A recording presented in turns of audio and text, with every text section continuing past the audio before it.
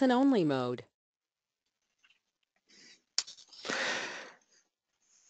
Good morning, good afternoon, good evening.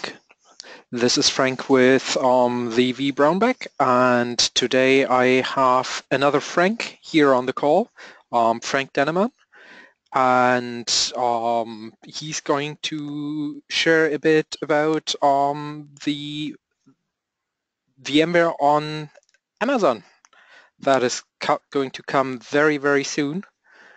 And welcome, Frank. Thanks, Frank. Thanks for having me. The topic you're talking about is pretty hot, right? Hybrid cloud?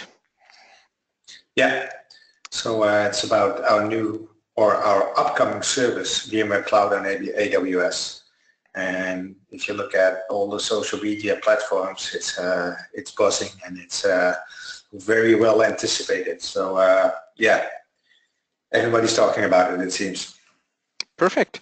So if there is any questions, feel free to reach out to the mentioned Twitter handles or use the Twitter hashtag vBrownBag. I'll be monitoring Twitter throughout the show.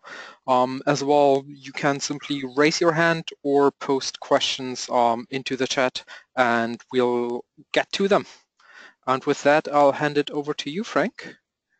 Cool, thanks.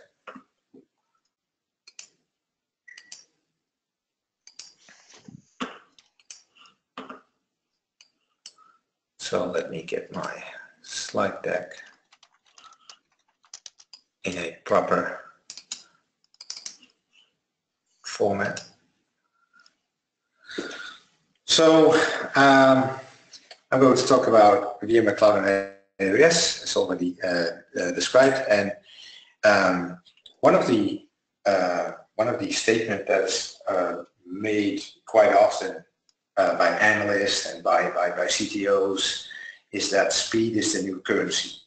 And if you wonder what it is, it's actually a saying that states that you need to innovate to stay ahead of the competition. And companies who innovate faster and have a faster time to market are typically the ones that prevail nowadays. And the challenge of most IT organizations and often the financial and the procurement organizations is that it needs to move at the same speed as the business. And that typically means expanding capacity and improving and ordering new hardware, but it typically takes months. So this is primarily or the predominant reason why companies are moving to a cloud-first strategy. But such a cloud-first strategy introduces new management problems to IT organizations, because how are you going to manage all of these services and how are you going to bring them together? One thing you see is that an IT organization is moving to a more manager of services than to actually build new infrastructure. So let's take a step back and take a look at how we actually came to this situation. And it looks like we're in the third fundamental structures transition in the history of IT. Most IT organizations started with a mainframe, and in the mid-90s we moved from mainframes to a distributed platform on x86 hardware. And I always kid that sometimes it looked like a bad opera episode, because you get a server and you get a server and you get a server. Everybody gets an x86 server. I've been working with companies that had more than over 1,000 x86 servers just standing on tables, just plugged into the network and doing stuff they thought was good enough to actually handle the service, right? But this server sprawl, it was actually led to the birthright of x86 virtualization, which is why most of us are here now. And virtualization and the portability of workloads are actually the catalyst to cloud services. But what is cloud exactly, and how do we consume cloud? Or when you say cloud, that's basically a pretty broad statement, because we have infrastructure as a service, platform as a service, software as a service, right? So how do we consume cloud? And when we, as VMware, talk to our customers about cloud, which cloud operation model is most popular? Frank? Yeah. Sorry to stop you there. It looks like you're presenting presenter view there. I'm still seeing the very first slide. Can you try to reshare? Really? Yeah. Now it moved. Yeah. Okay, so which slide do you see now? Introductory. So VMware Cloud on AWS, a closer look, vBrownBag.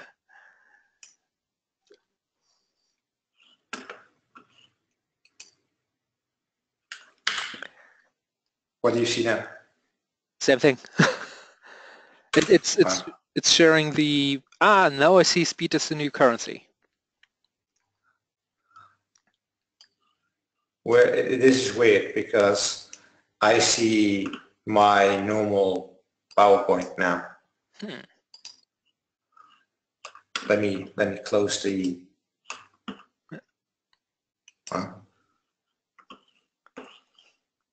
The tech wonders of a Mac. It's fantastic.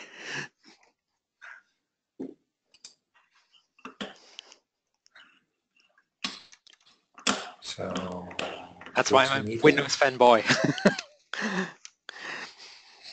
Well, every time I'm thinking, should I buy a Windows machine again or not?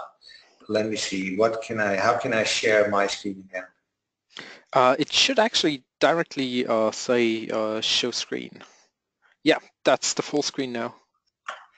Okay, let's do this. Let's see. That looks good. That's full screen now. Yeah. Yep. Slides are advancing. Perfect. Okay, so let's continue. So we talked about cloud. We talked about what type of model of cloud there are, and so what do our customers actually use?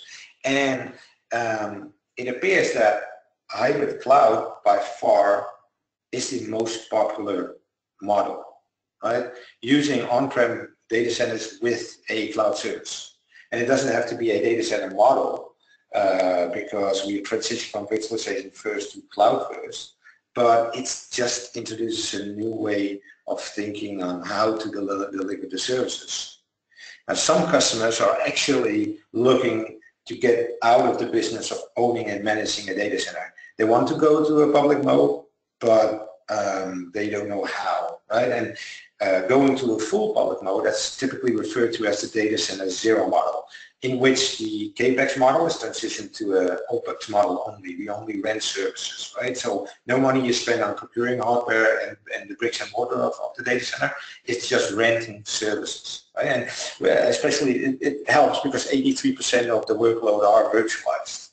And one of the often critiques heard of this model, this data center zero model, is that it only is possible when you don't have to deal with legacy application. So a very famous example is of course Netflix. Netflix is in the process of doing a data center zero model only, and people say, yeah, that's obvious because they build everything with microservices and it's all new cloud native applications. But in reality, that's actually, that doesn't have to be a limiting thing. You can still run your traditional workloads in a data center zero model. Let's take a look at that. So when you talk to customers that have a hybrid cloud strategy or that have a cloud strategy, you ask, so what is the main reason to actually go to a cloud? And the primary reason is agility and speed. And agility is the most reason because it looks like there's a barrier to attaining the agility. And the most common answer of the question, what is that barrier, is legacy infrastructure from a technology standpoint and from an operational standpoint. Because building and maintaining infrastructure can be extremely complex. It's time consuming and it's frustrating to manage the infrastructure. And especially when you build, when you start to rip and replace every 3 to 5 years, that's a risky endeavor. And if you talk to a lot of CTOs, the primary element they want to get rid of is risk, right? Yeah. So Now, something a lot of people also underestimate is day two operations, right? If you're talking about agility and speed, I've yeah, just been involved in a project. We're basically upgrading hundreds of hosts over a 6-month period now. It's just the amount of time spent on reboot waiting is not what I would call agility exactly. no, exactly right, and especially it's always fun to hear when a lot of people talk about we're going to move to cloud, and I'm going to help my customers to go to cloud, and we're going to refactor and rebuild every application. Well, think back when we didn't have storage vMotion, for example, right, and we needed to incorporate a new storage array into the infrastructure. Think back at this, the insane large Excel spreadsheets to figure out which workload we could migrate. We could shut down, we could migrate to a new storage array, right? Until storage vMotion came along and basically it was a drag and drop operation. The thing is, it's all similar, right? We need to, when you start to refactor an application, you need to contact your application owner, you need to start to work with them. What are your requirements, or what is your expectation of the next couple of years? How do we scale this? Are you going to move to another platform? Totally, all those things are very, very time, costly, right? And from it, not only from a time perspective, it's really complex, especially when you have tens or hundreds or 1,000 applications, right? But the interesting thing is, you brought up a good point about the procedures, and is that our landscape will shift and transform, right? Because a lot of monitoring tools and procedures are aimed at yesterday's data center. And when I talk about yesterday's data center, I'm talking about a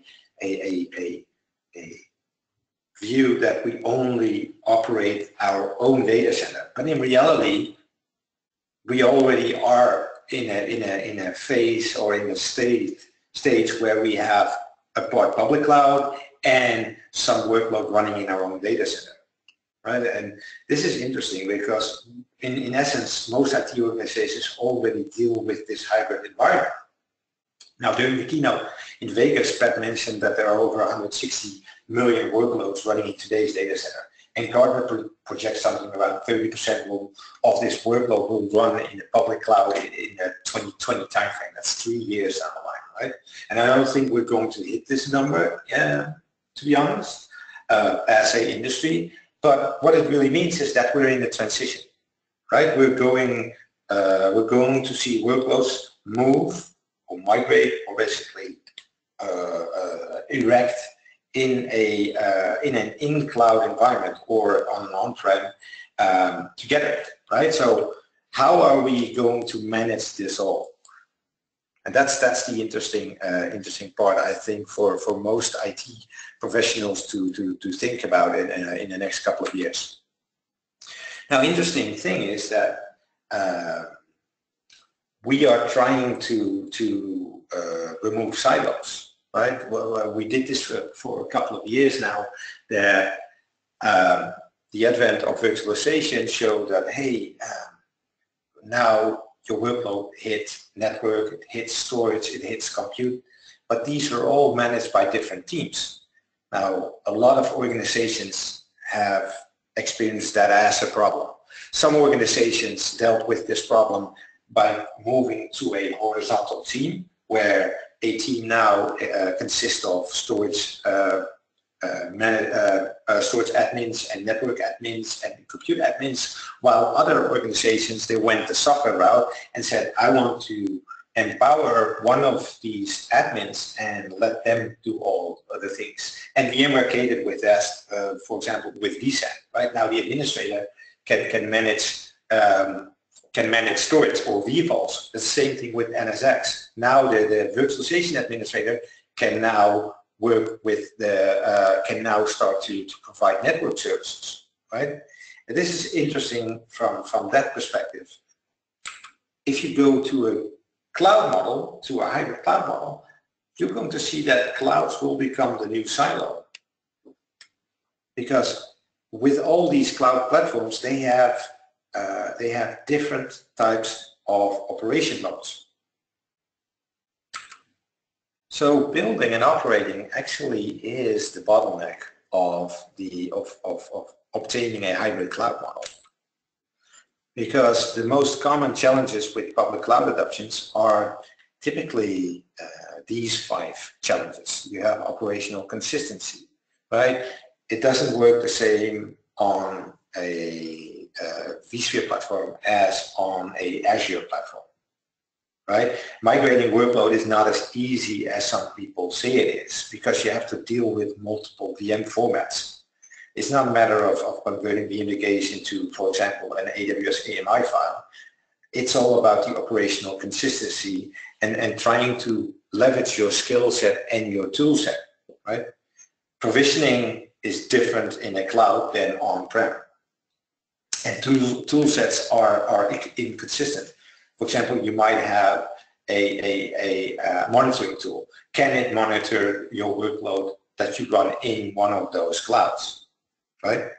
And think about your enterprise class SLA, right? Most of the traditional workloads that run in an enterprise data center are stateful applications. Now, if you look at the requirements of most cloud providers, they say, look, the infrastructure cannot be seen as resilient enough for you to drop an enterprise application. So you have to build availability in your app. Now this is the complete opposite of what we tried to obtain years ago with HA. Remember when we introduced HA and when we said, look, you've tried to build in high availability in your applications such as a Microsoft SQL Server or a Microsoft Exchange Server, and this is hard. This is really difficult to do.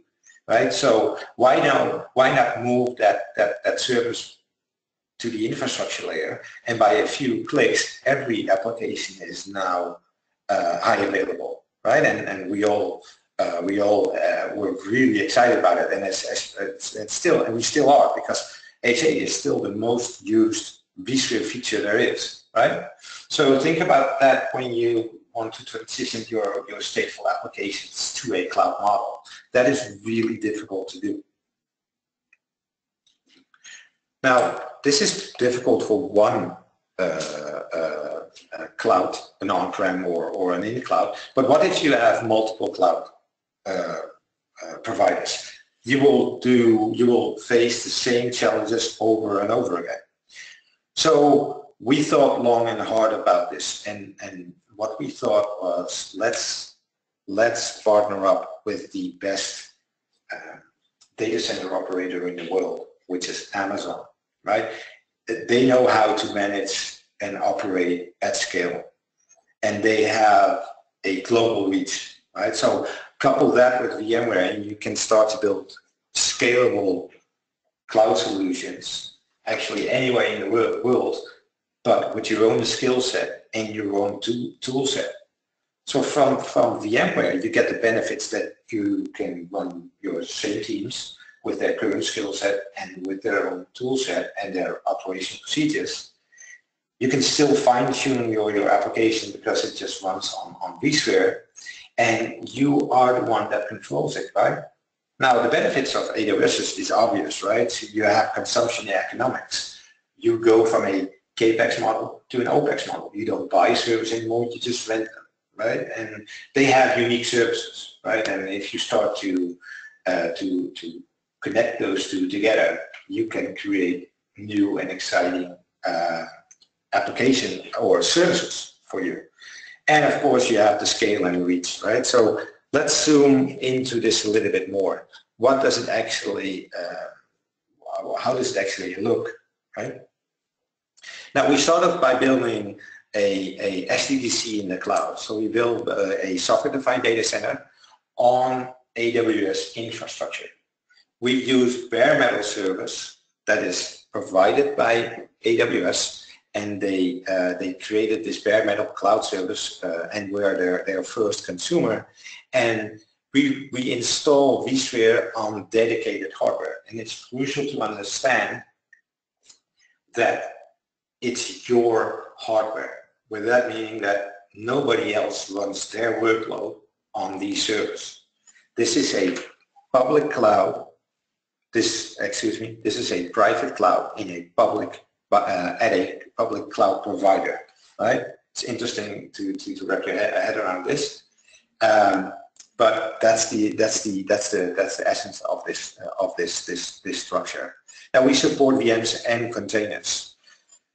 For storage, we use vSAN, and we start off by using an all-flash vSAN, an all-flash array on vSAN. At a later stage, we're going to use elastic block storage, but this is scheduled for a later release. For network, we use NSX, and you can start to, at one point you can start to span your security policies across multiple clouds as well. vCenter is the management structure. So there's not going to be a vCloud director or anything else. It's just going to be your trusty vCenter, right? And that all runs on your AWS global infrastructure. Now the interesting thing is, of course, that we use vCenter as a management endpoint. So think about that from a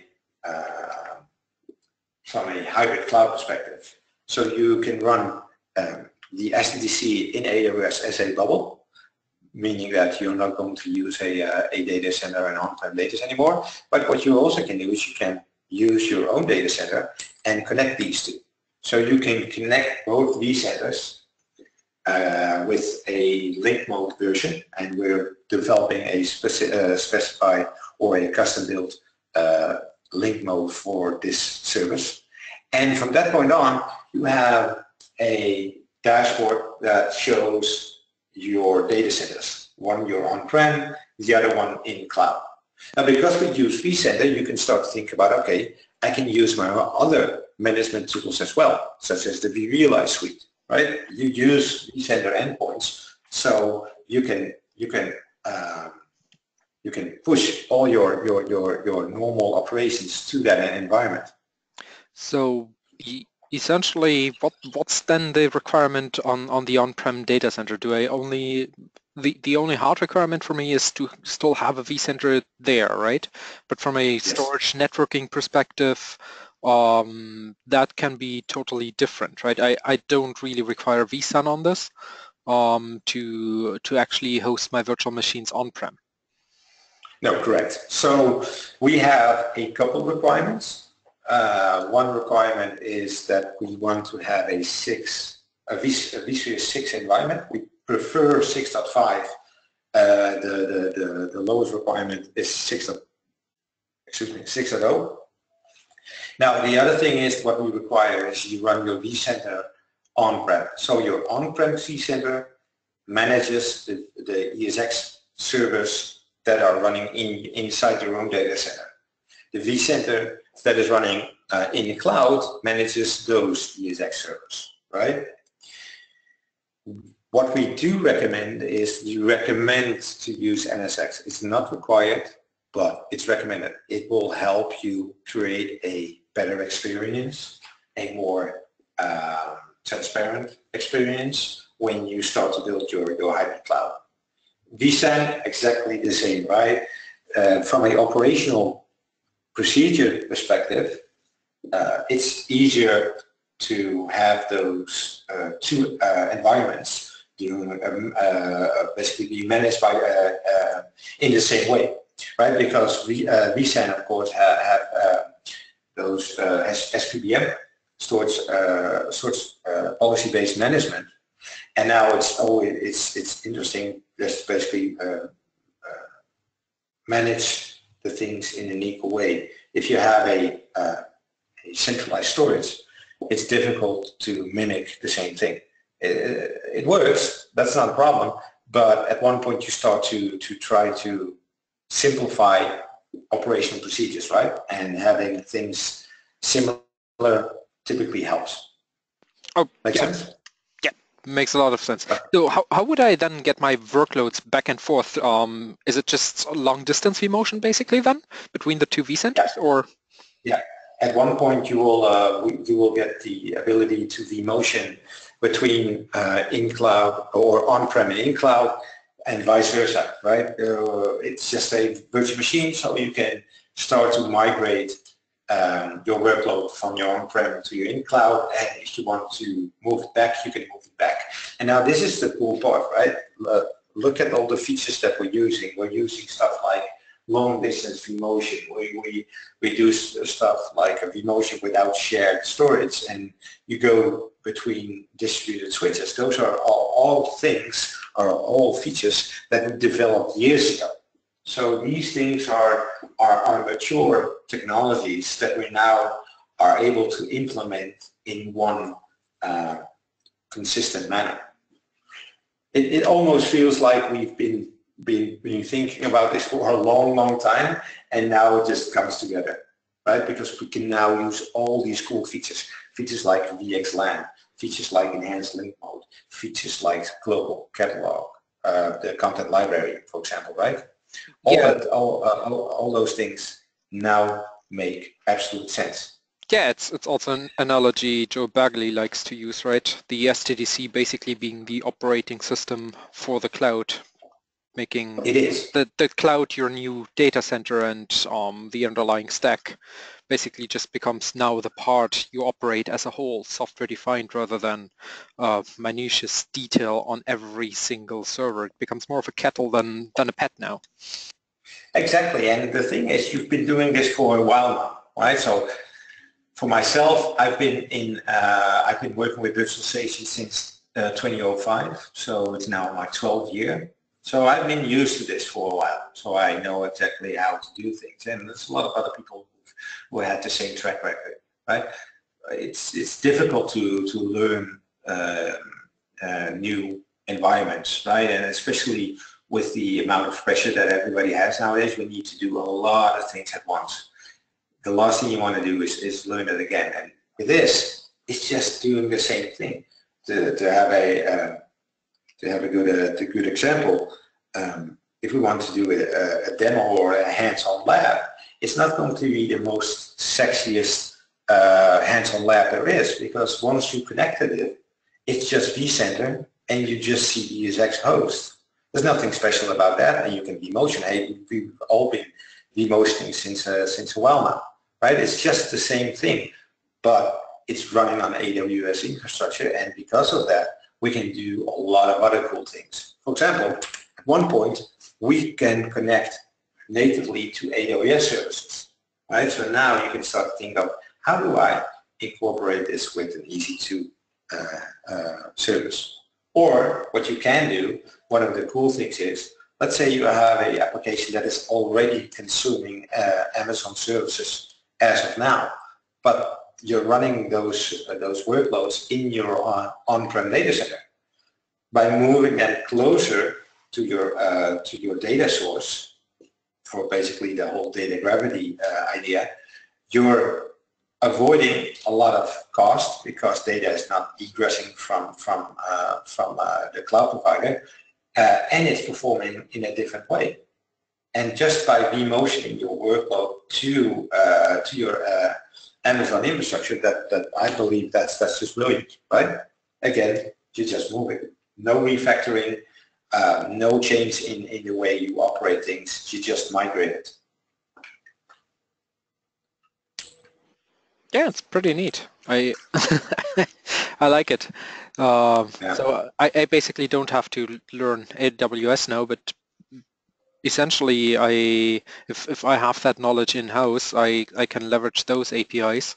But someone like me, and Jesus, I've dealt with virtualization for just 5 years now, so I'm still a junior. But I'm used to that system, right? And I hate learning new stuff. It's tedious. So essentially, I like boring, right? Boring means I don't have to invest a lot of time in this to actually still utilize everything. Yeah, I think learning is still a good thing. I agree with you on most of these points, but the thing is, with this, you can now start to do it at a more acceptable pace, because instead of not only learning about how the infrastructure works and what things you need to create and interact, you can now only start to pinpoint particular services, right? Let's say you have an application that wants to consume an S3 bucket. Now you only need to understand, okay, how do I connect that to an S3 bucket? What are my APIs I need to consider? How can I get that data there? Instead of, I need to create a virtual machine, I need to figure out how it works, I need to make it resilient, I need to make sure I can connect it. All those things, that's not necessary anymore. And I think that helps to grow better to a new way of service, right? Now, one of the other brilliant things is scale, right? So if you have the ability to create such a data center anywhere around the world, that's just, I believe, brilliant. So when you obtain new businesses or you're going to create a new business in a new country, one of the things is you need to start to build IT services. So that means, am I going to build my own data center, or do I do a co-location, or do I talk to a cloud provider, and what type of hardware do I need, and all that stuff.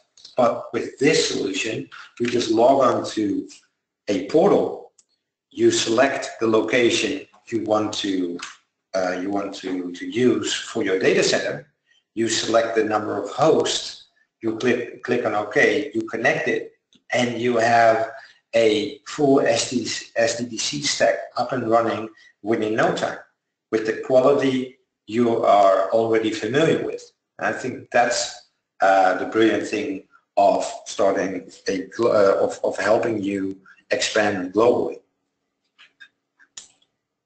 Now, one thing we need to make very clear is that VMC is sold as a service. It's not a product, it's a service. And that means that VMware is going to manage the hypervisor and the management components. AWS will manage the physical resources, but when something is wrong, you will call VMware. We will take it from there. We will help you out. There's only one service partner for you as a customer, and that is VMware. Now, you are the one as a customer that manages the VMs. So you decide how many VMs you run on an ESX host and what to do else. Now, there are some restrictions, of course, because we still need to manage the software and we need to manage the hardware.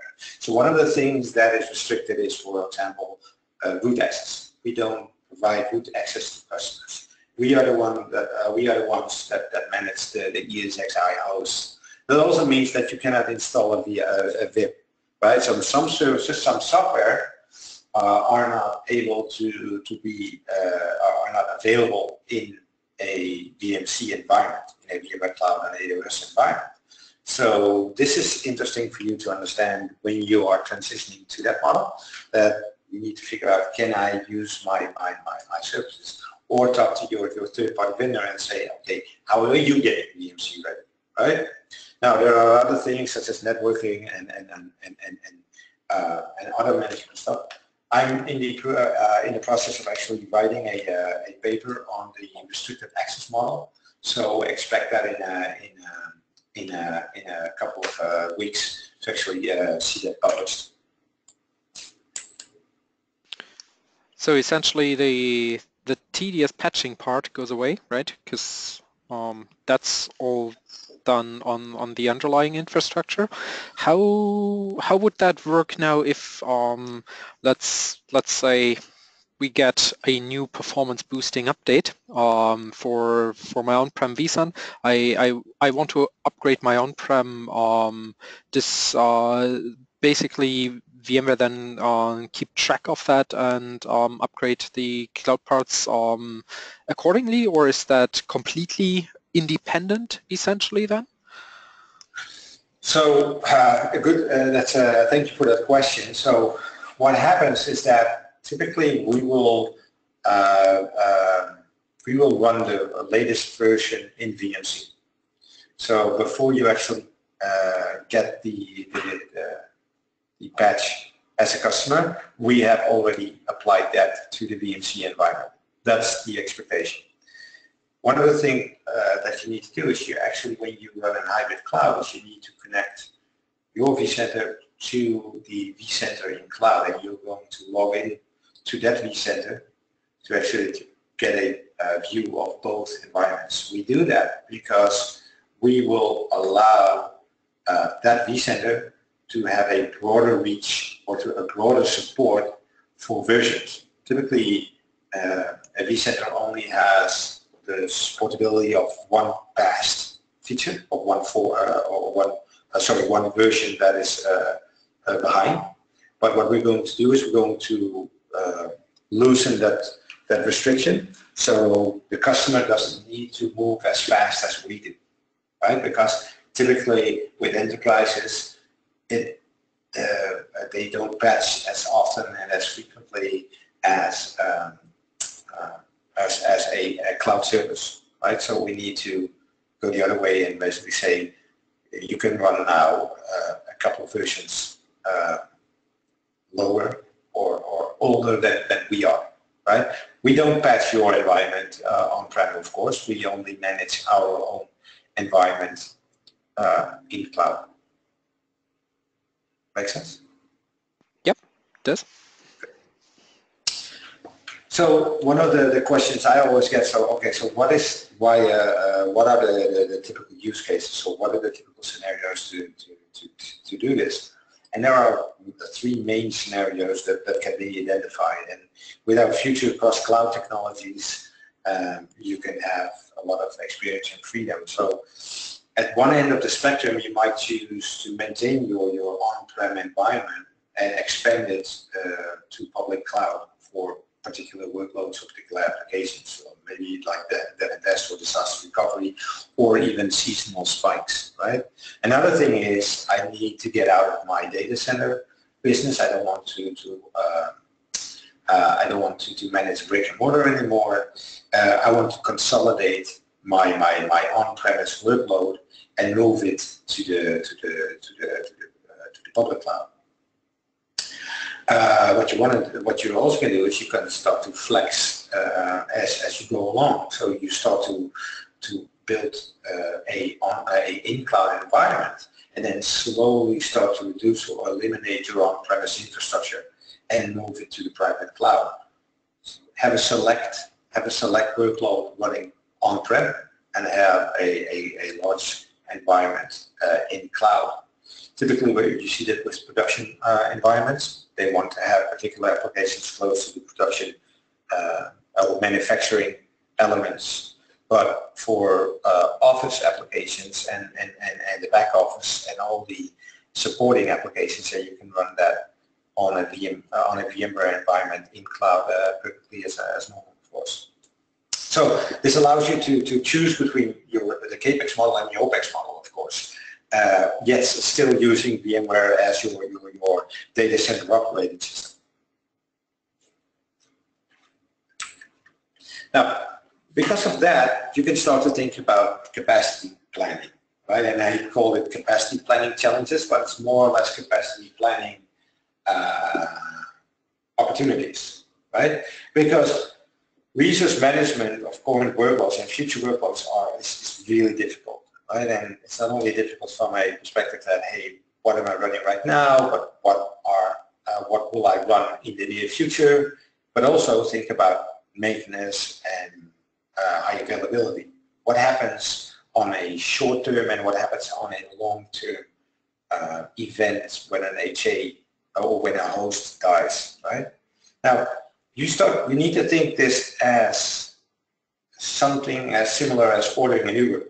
right? You just need service, right? So that means that when you open up your app and you select and you basically say, I want to go there, Uber will send you a car. But what happens if that car fails in the process of reaching you? Basically, it travels to you and it fails. Now, you don't need to reorder your Uber. Uber sends you a new car, right? It sends you a replacement. And to be honest, as a consumer of Uber, you don't care which car will pick you up as long as the car is there on time and on the agreed pickup location, right? It just needs to have capacity to bring you from point A to point B. Now, with the fleet management of AWS, actually, we are able to deploy a new host similar as Uber, right? With vSphere, we can actually attach a new host to the cluster ready to go in just mere moments. When a host fails, the HA, and this is a new service, auto remediation, actually replaces that host. So a host dies or a host fails, HA will pick it up and actually issues an API call to the AWS fleet management, and a new physical host will be attached to your cluster. vSAN will be integrated with that as well. So you are getting the resources you're paying for without any human interaction. I think that is the key of things, right? Now, and because what we can do with HA, it also provides us opportunities to expand the DRS, right? Because if you can use just an API call to add a new host, a new physical host when an HA event occurs, same thing you can do with resource management. The moment you see that DRS or the cluster itself is growing beyond the capacity, or beyond the resource capacity of the cluster, you can actually start to issue an API call and saying, hey, give me a new host, give me additional resources. You cannot do that in your own data center. Maybe a small number of customers of VMware can do that, but typically the majority of customers don't have a couple of hosts in their racks as a spare waiting for a resource burst to actually happen. Now with AWS, you just have it on call. And I think this is one of the most exciting features of EMC. Now you can have that done automatically, but you can also have it manually. So when you need to have additional resources, you just right-click on your cluster and say resize. And now pay attention, we say resize because we can grow the cluster, but we can also shrink the cluster. So the minimum number of hosts is 4. That's where you start with. That's the initial cluster size.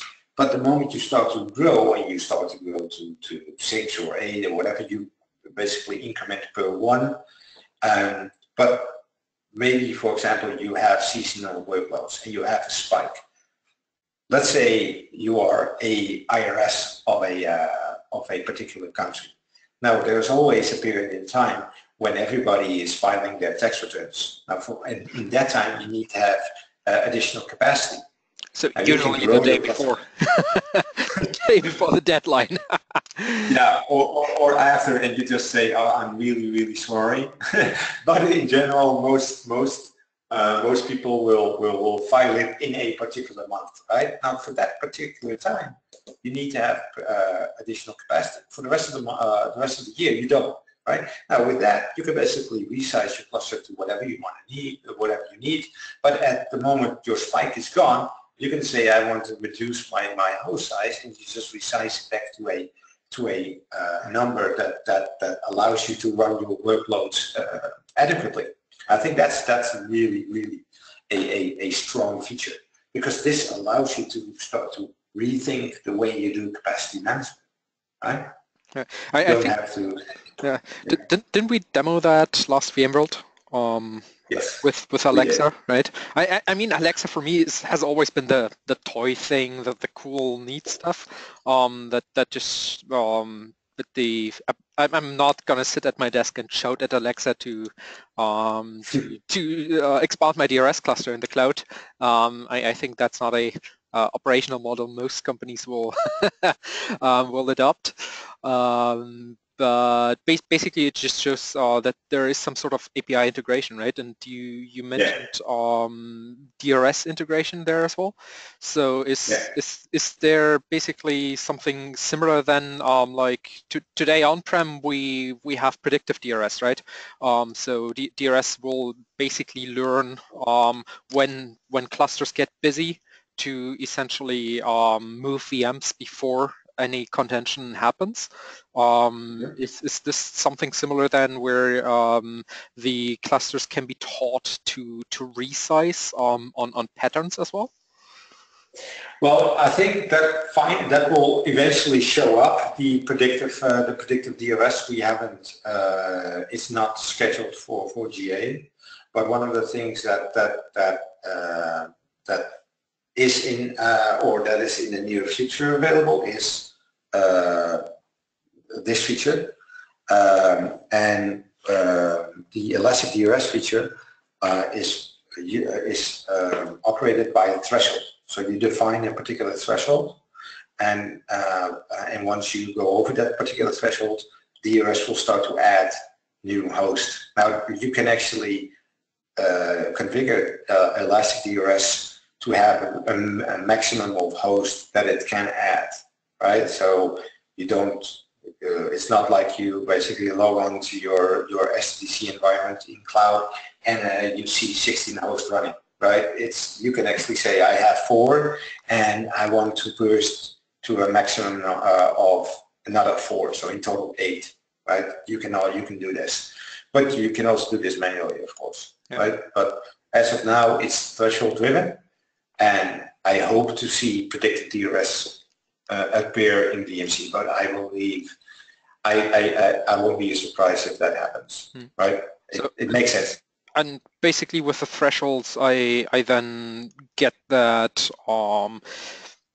granularity on the HA bit that you mentioned, right? Because if I have the possibility to just add another host to that cluster within mere moments, I can basically be less conservative in sizing, right? I just say, well, if my cluster is running at 95%, add a new host. Exactly, right? So you can start to think about, okay,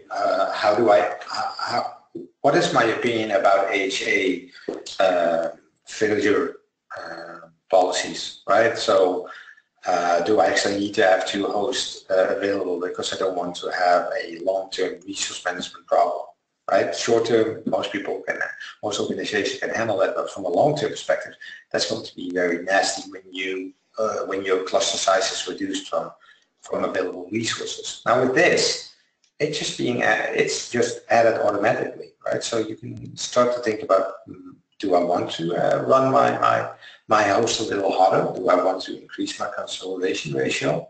That's one of the things. Of course, there's always this, how many eggs do I want to get in one basket? But it allows you to remove the long-term constraints of HA events. Now, this also applies on maintenance, right?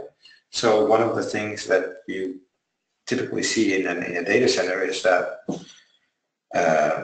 when you patch, you put a host into maintenance mode, and that means vSAN is not running on that host, and DRS cannot consume those compute resources as well. So you're reducing your effective resources in your cluster.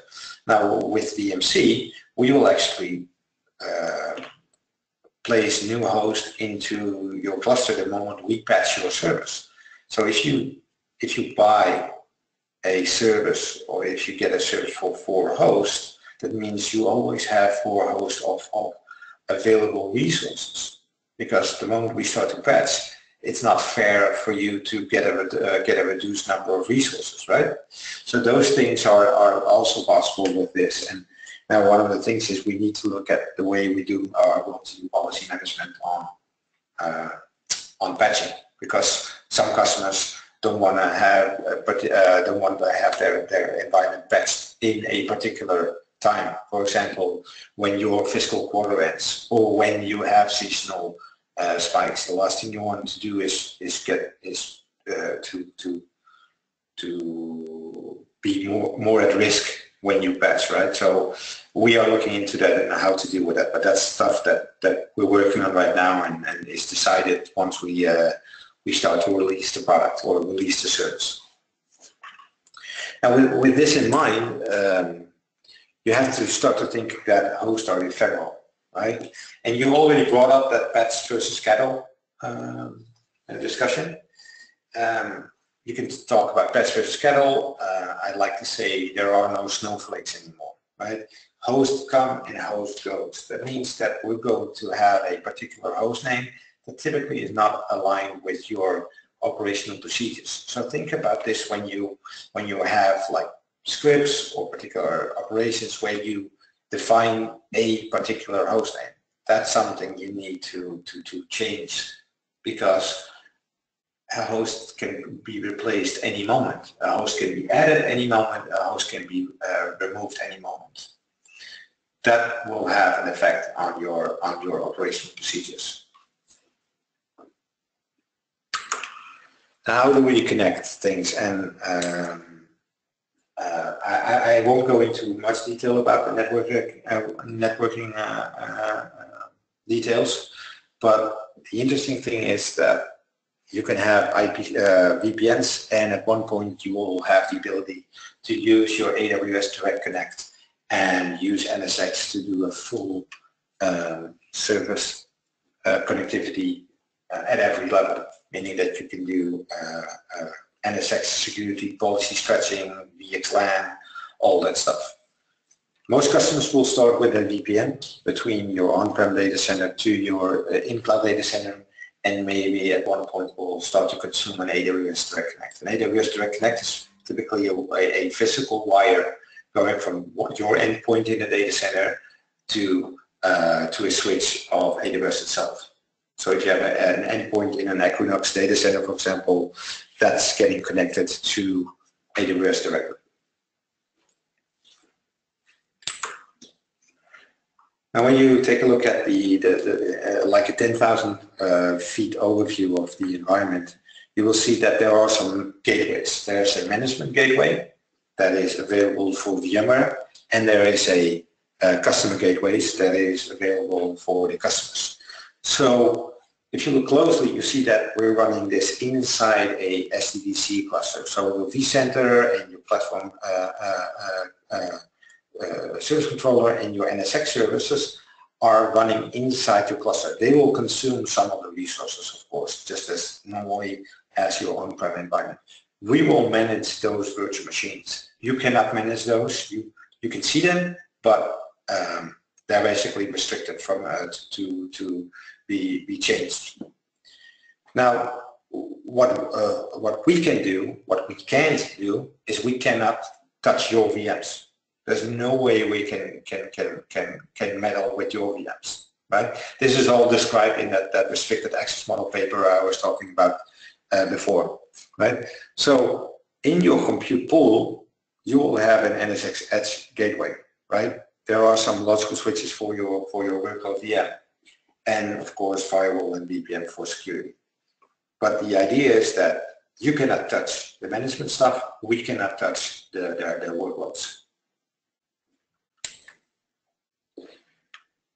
Now, this service is not yet delivered. It's not yet operational. We are working on this feverishly.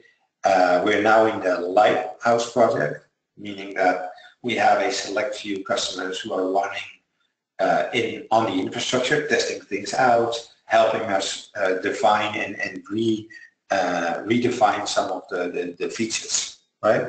At one point we will get into a beta program, and once the beta is completed, we will go to a general availability. Now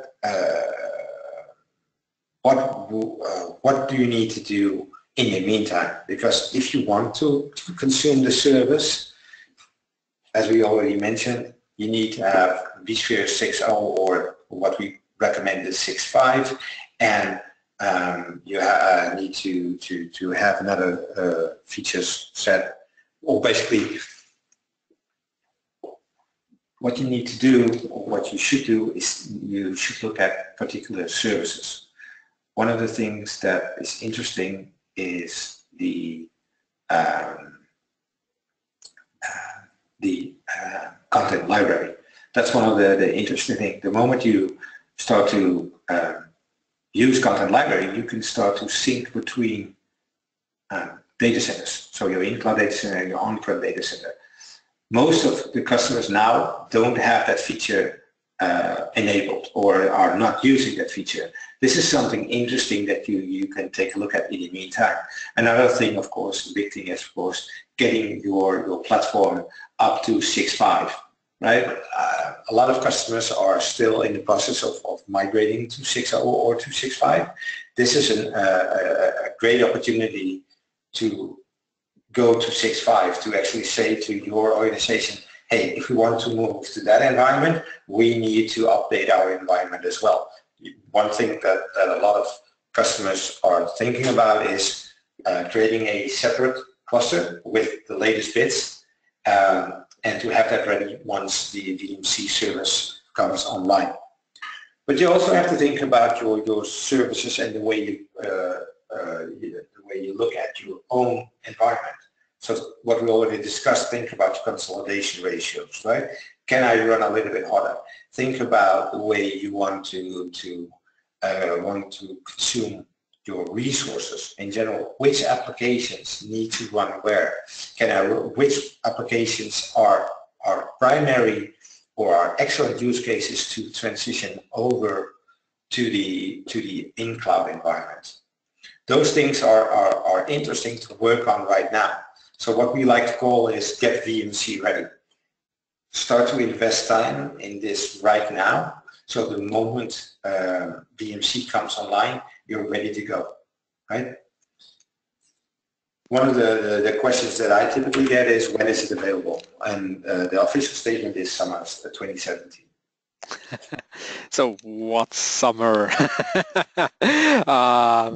No, but yeah, especially from a infrastructure point of view, right? If there's current scripts, etc., that's going to be interesting to rewrite them. Yeah. I think that's essentially a good opportunity to get involved in the overall community as well. If you look at projects like VMware Code, or even just sharing your own scripts on a GitHub, to make them as generic as possible, to try to avoid very specifics in those scripts to become cloud ready, right? A lot today is about that automation piece, so that you can actually play a bit of solitaire next to a day job. Yeah, and I think that's the key, right? When we talk to a lot of customers, they are like, when I talk to CTOs, and they're like, I want to have this available right now. And I totally agree with them, and it's really cool to hear that this is in high demand. The thing is, are you actually ready as an organization to start to consume this? And that's where people need to think about, like, am I ready? Do I have the right bits? Do I have the infrastructure ready? Can I make it as seamless as possible, the transition? Think about this now. Now you have the time, right? Now is the excellent time to invest energy and sit with the team, start thinking this over, start talking about this. That helps a lot, I believe. Yeah, and it's not only the technology piece, right? Summertime is coming up. It's also a big organizational shift. Every time I'm out there either helping someone or getting a ticket in here in my normal day job, you can really feel those silos. So go have a chat with your network admins, how they like to do stuff, right? Breaking down that communication chain, or starting to break that down, saves a lot of time. I mean, you can have the best automation in place, you can have the best cloud in place. If you still have an internal approval policy process of 2 months to get an IP address, it's not going to help. Yeah, exactly. And those are the things that I believe that VMC will help us to actually convey this message for a lot of IT admins internally. So everybody wants to become a customer of VMC, or at least that's what we hear. But now they can start to say, okay, if you want to actually, if you think this as a possibility, we need to change as well, right? And before this, a lot of customers had this problem with convincing everybody that this was the way to go forward. Now it seems like a logical choice, right? Now it's just logical to actually implement NSX. Before that as well, but now it becomes more convincing to most, right? So there is this visible use case. That's what I want to address. And yeah, so I want to leave with the statement that VMC is an extension, right? You have to look at this as an extension of your own on-prem data center.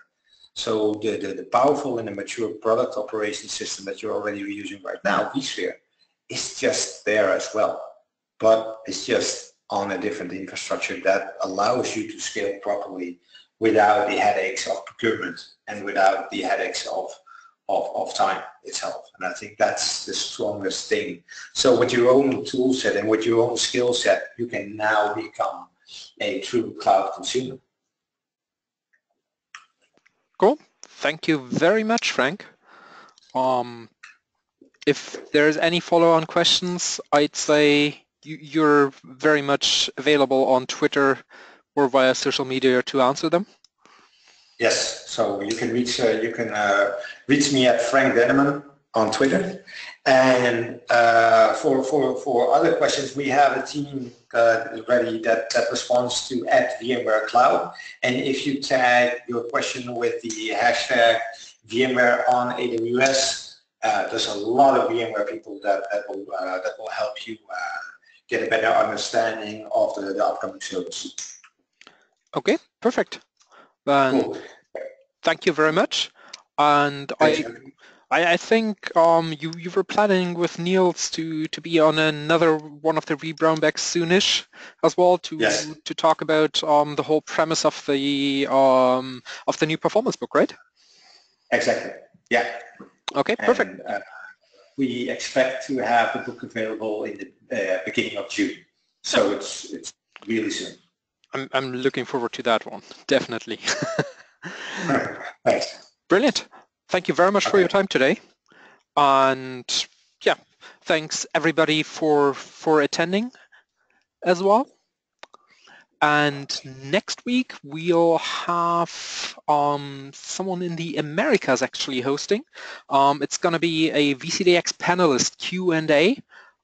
Get your questions cleared with Joel Sivagi and a couple of surprise guests. So we will happily welcome you again next week. Have a nice evening, have a nice morning, have a nice afternoon, wherever you're sitting. Goodbye.